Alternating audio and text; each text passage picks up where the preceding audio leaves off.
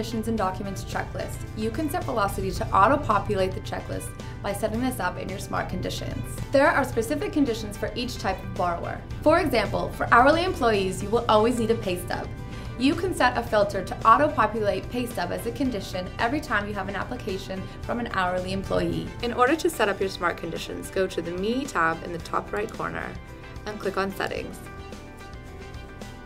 Scroll down to where it says Smart Conditions.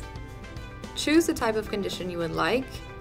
I'm going to use pay stub, and then I select Add.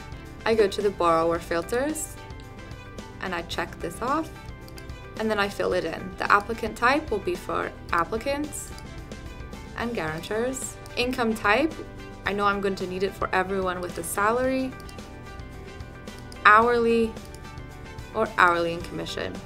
I can also go down here to where it says default notes and descriptions and write some notes for either myself internally or my colleagues, or the client externally to explain about the conditions that I need.